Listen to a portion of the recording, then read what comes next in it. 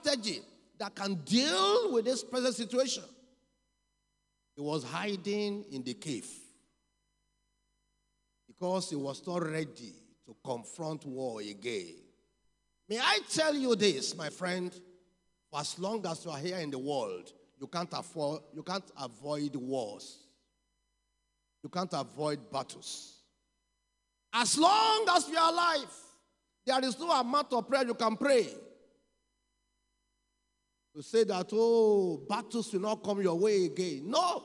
The only person who is free from battle is a person who has died. As long as you are alive, as you are finishing one battle, another one is waiting. And so, when you discover that the devil has changed his strategy, what are you supposed to do? Change your own. Some old methods cannot counter or deal with some present problems. In Nigeria, we have been carrying old methods around for several years, several decades. Anytime there's a problem, we confront it with the same approach. That is the reason why we remain at the same spot. When you have a new problem, think of a new approach. As an individual, think of a new approach. As a family, think of a new approach.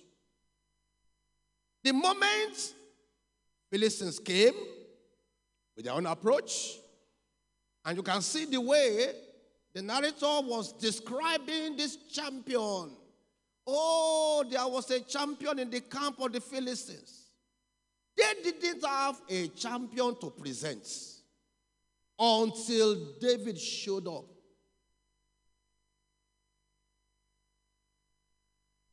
And when David showed up, everything changed. I'm trusting God today that God will help Nigeria. Let your amen be louder. Amen. I learned a lesson from the life of Pharaoh. Genesis 41. Genesis 41, verse 15 and 16. Genesis 41, 15 and 16. And Pharaoh said unto Joseph, I have dreamed a dream, and there is none that can interpret it. And I have heard say of thee, that thou can understand the dream to interpret it. And Joseph answered Pharaoh, saying, it is not in me. God shall give Pharaoh an answer of peace. Verse 37. So, from verse 17 onward, Joseph began to interpret the dream. And verse 37 says, and the thing was good in the eyes of Pharaoh, and in the eyes of all his servants. And Pharaoh said unto his servants, can we find such a one as this man is? A man in whom the Spirit of God is. Pharaoh had all kinds of people in his system. He had counselors, he had sorcerers, had witches, had this and that, had magicians among his people. But when he listened to the counsel of Joseph, he said, this one is different. We are not looking for any other person. You are the one who will do it. And he gave him employment immediately. Not an ordinary employment. He fast-tracked his promotion. He said, from now on, you'll be second in command in this land. That's how he solved this problem. Those who are not smart enough to identify those who can solve their problem, they will remain on the same spot forever. That is the reason why those who are smart, they are always reviewing their strategy.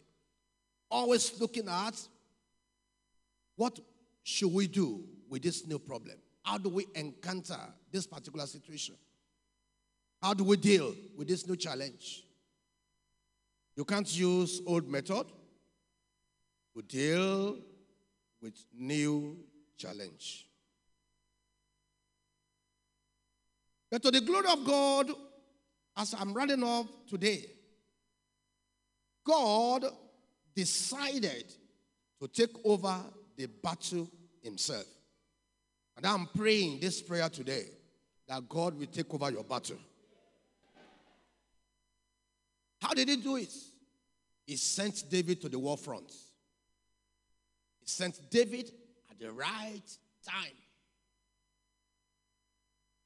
And when David got to the war front, the battle strategy changed. Before this time, there was only one champion that had been harassing people. Tall, with all the kind of weapons that he gathered together. And then, in addition to the charms that he must have brought. Because he was challenging Israel in the name of his gods. Then David came. Young boy, still a teenager.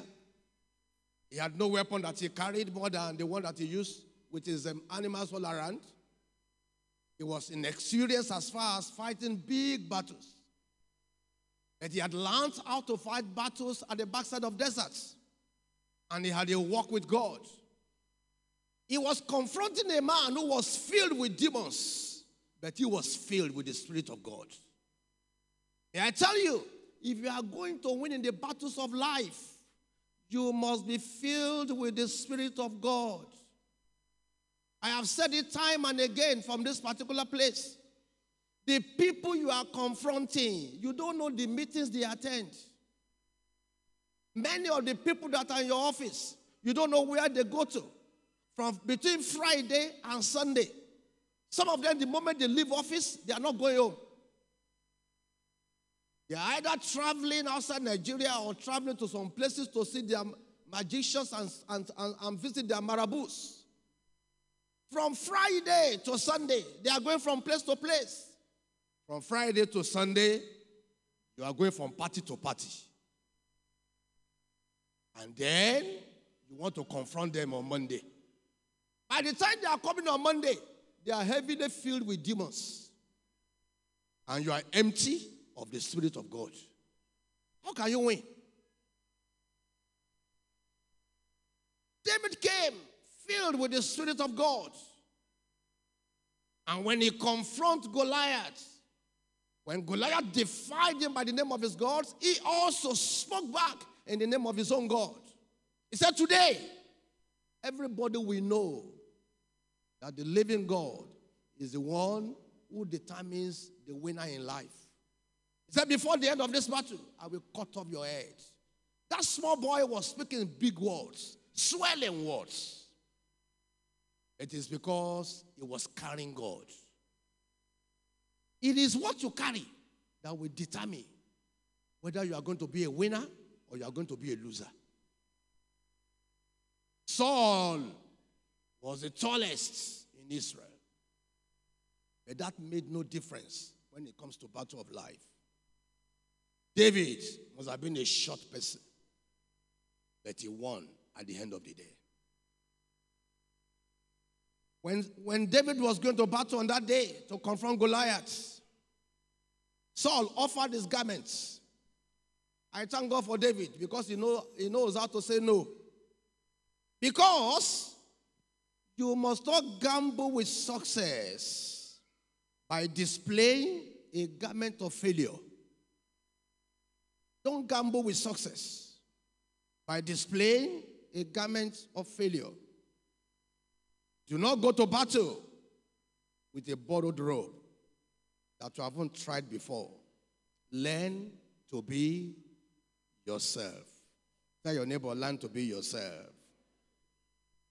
When he was going to battle, Saul said, come and take this so that you will appear like a royal when you go to war. David, being an obedient boy, tried it.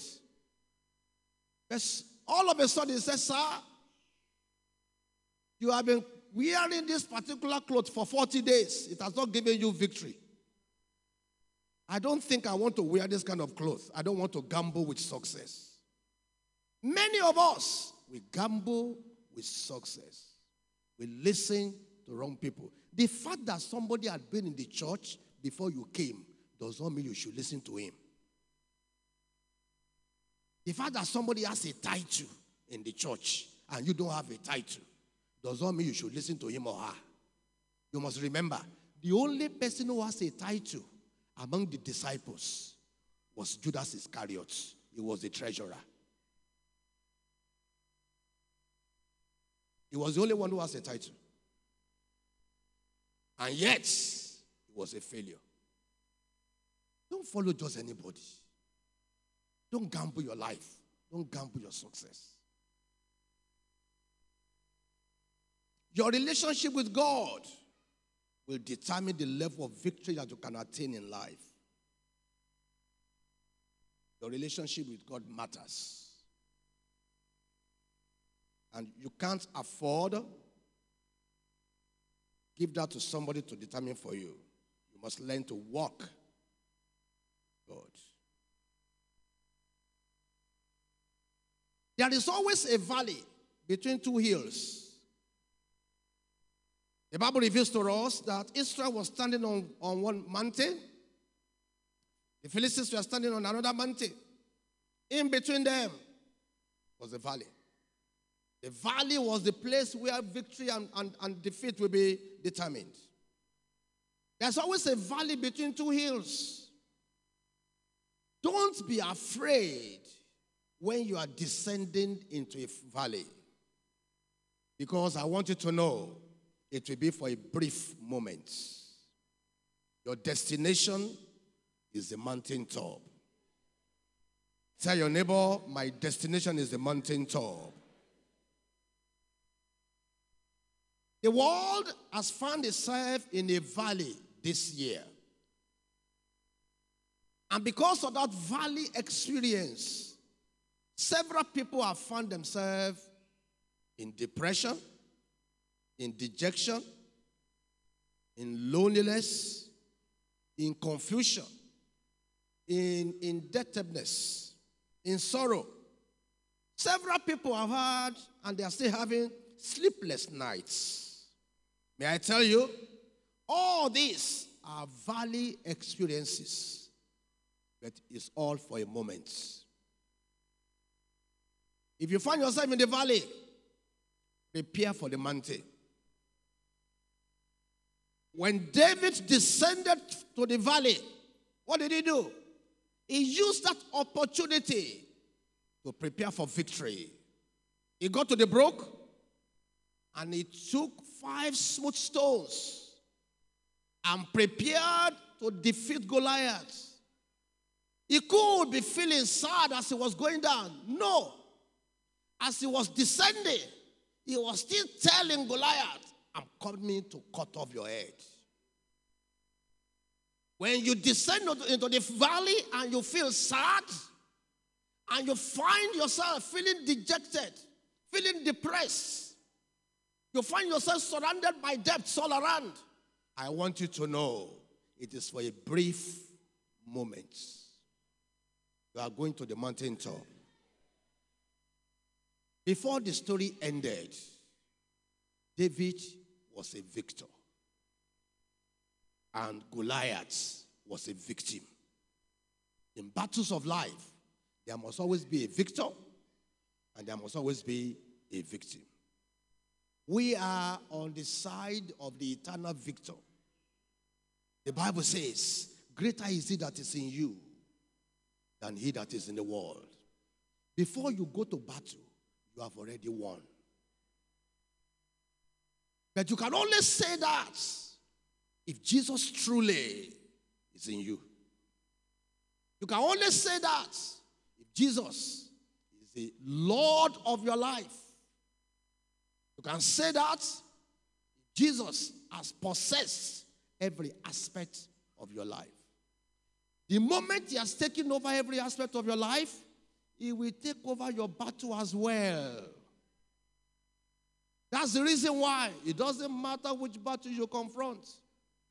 You'll always come out as a winner.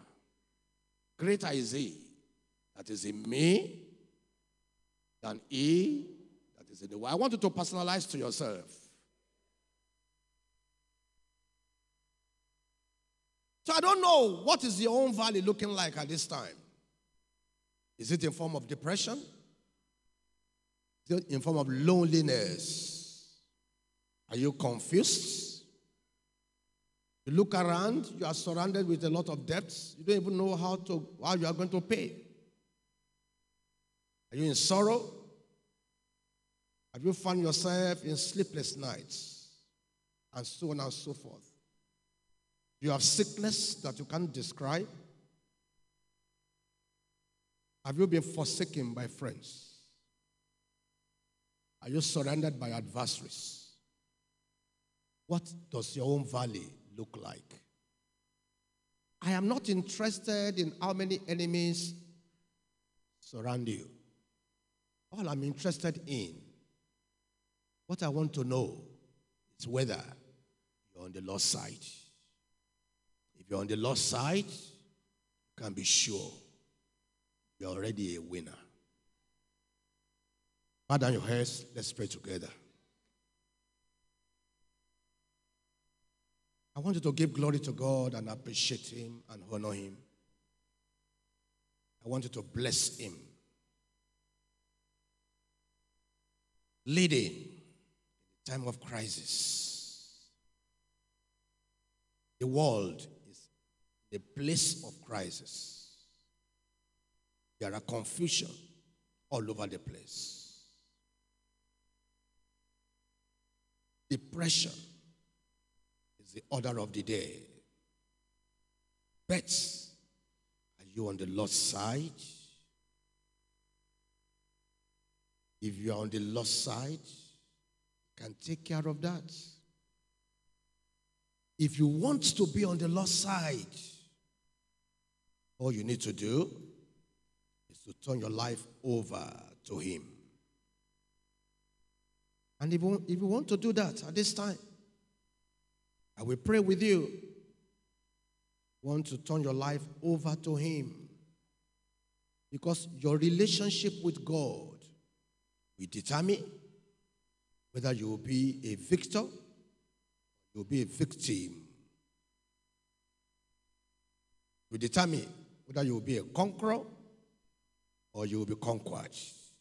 Your relationship with God. So you want to turn your life over to Him at this time. All you need to do is to identify with Jesus.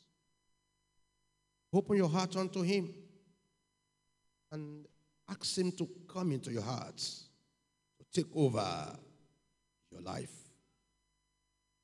Once you do that, He will also take over your battle.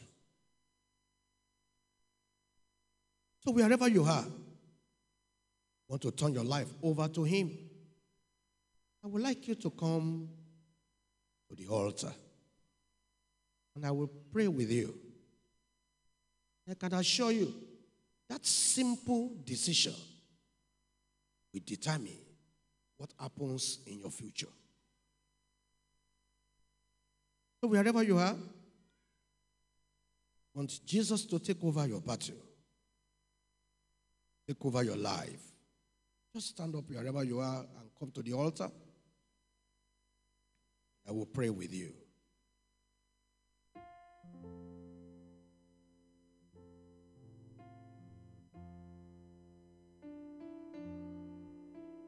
Thank you, Jesus. In the meantime, I want all of us to begin to call upon the Almighty God that He will fight our battles. Lord, this is time of crisis.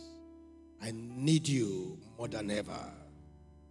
I need you more than ever. I need you more than ever. God bless you. Any other person who is coming, please come quickly. Any other person who is coming, please come quickly.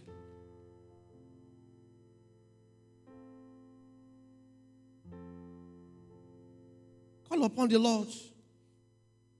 He has never left His own. He won't leave you. He will not leave you. Call upon Him.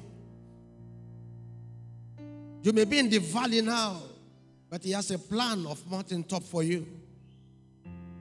He has a plan of mountaintop for you. It doesn't matter. Even if you have been defeated before, you will still win. This is your time to win. This is your time to win.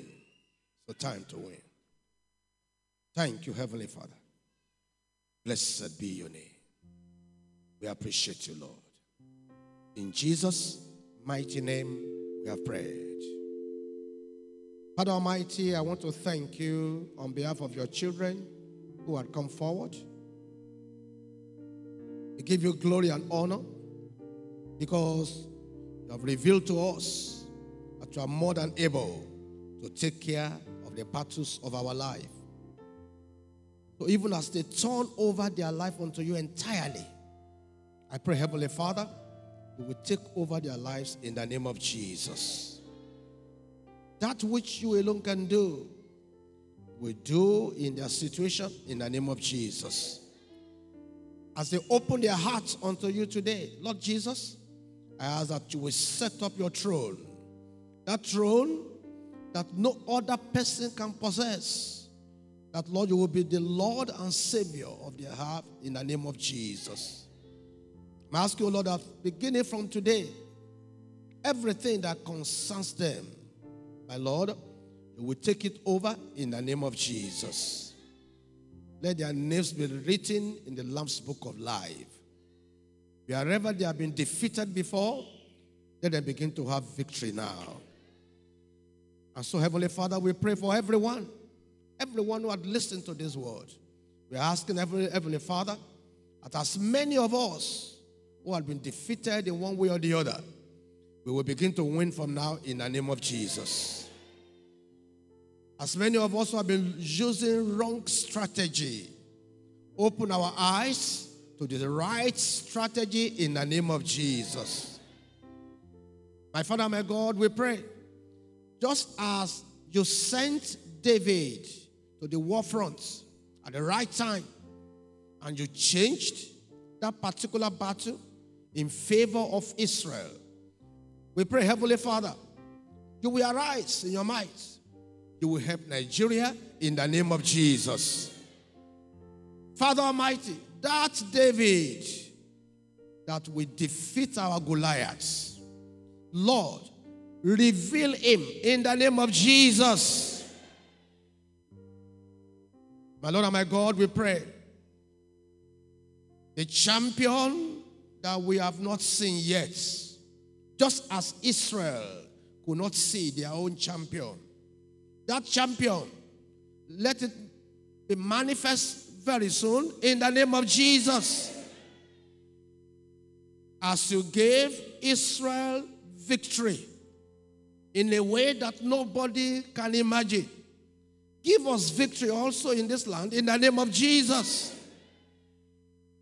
Let Nigeria become a glorious country in the name of Jesus. Let our reproach and disgrace be over in the name of Jesus. Thank you, Heavenly Father.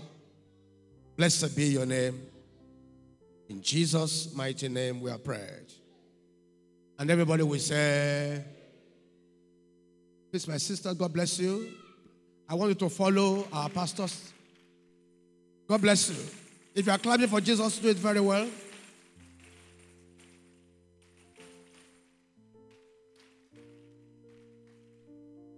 I would like to receive the first timers. First timers, wherever you are, those of us who are worshiping with us for the first time, please, wherever you are, just wave your hands. If you are here for the first time today, okay, and you can come forward quickly so that we can pray with you. God bless you. All those who are coming for the first time, just come forward. God bless you.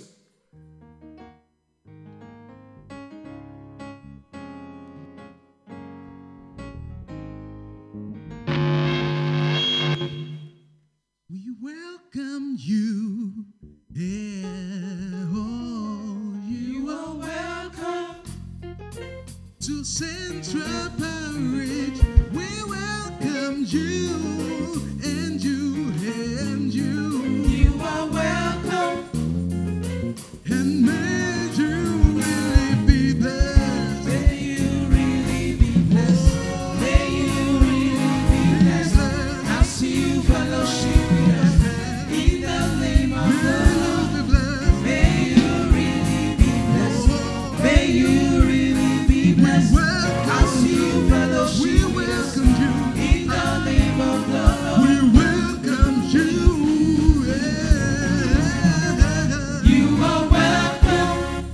You are welcome in the name of Jesus.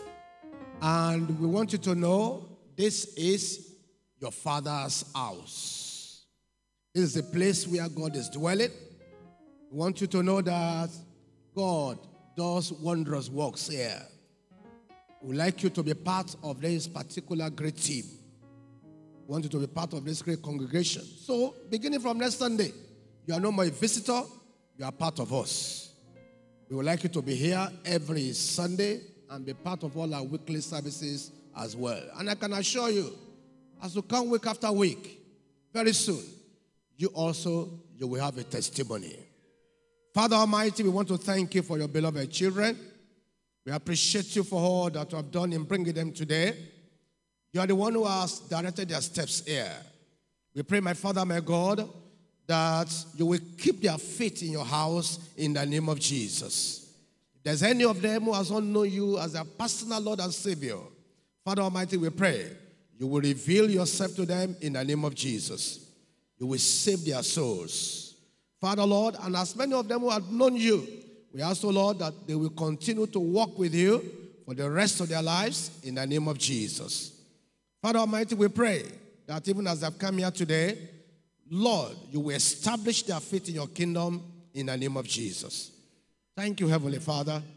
Blessed be your name. In Jesus' mighty name, we are prayed. Amen. God bless you. Please, we have our pastor there who would like to receive you. Just go this way. Please clap for them as they go to meet with our pastors. The Lord bless you. I believe we have all given our offerings. And if you are making transfer, I know you have made your transfer already. If you have not, please make your transfer now while we pray on these offerings. I'd like you to rise up as we bless the offerings.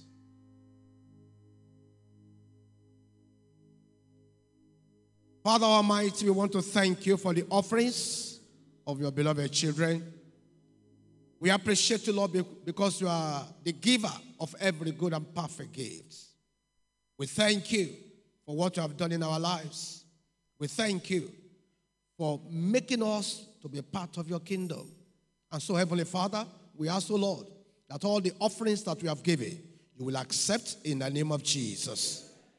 We ask, God of heaven, every hand that has given offerings today, you will bless in the name of Jesus.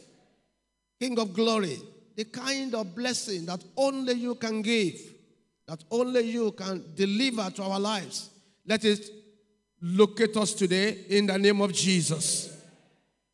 We are praying, my Father, my God, that if there's any problem in any life who has given this offering today, any form of devourer, any form of sickness, any form of oppression, Father, we ask, Lord, it shall come to an end in the name of Jesus. We also know that as your children have spent their money for you, they will not spend the money on sickness. Father Almighty, we pray that everyone who is here, who is asking, I say, Lord, I also want